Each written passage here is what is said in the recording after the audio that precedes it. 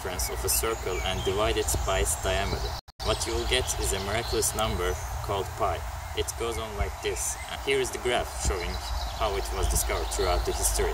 The story started with the ancient Babylonians and Chinese discovered the first decimal, and it goes on with the Archimedes and many more scientists working on the topic, and many more methods were discovered during this approximation. However, in this video I want to talk about two masses, and one is a lot smaller than the other one, and there is a wall with infinite mass. The world is frictionless and the collisions happen elastic. The big one is coming with a velocity.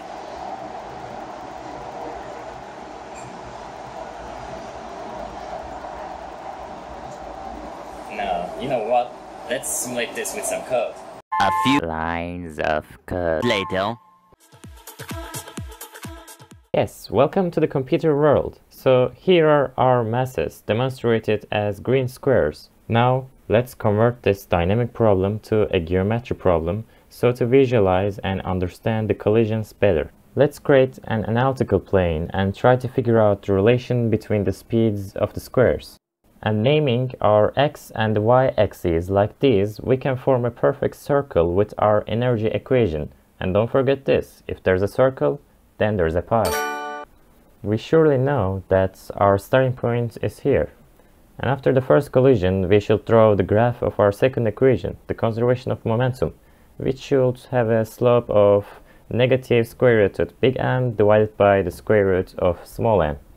Then find the intersection point of our graphs for the positions after the collision. After that, when our small mass collides to the wall, graph should continue like this since its velocity changes its direction only. Short of the long, our graph continues like so, but it has to end somewhere. Notice all the arc lengths are the same, and at the end point it's shorter. Therefore, we can basically say that this problem is all about how many of these arc lengths you can fit in the 2 pi, the circumference of a circle. Or n times theta is less than pi, where the decimals of your n gives you the pi number itself.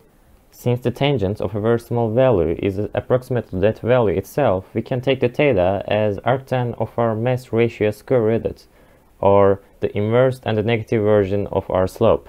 So, if you keep the theta as tiny as possible, in other words, m as big as possible, more of the decimals you can discover. Awesome!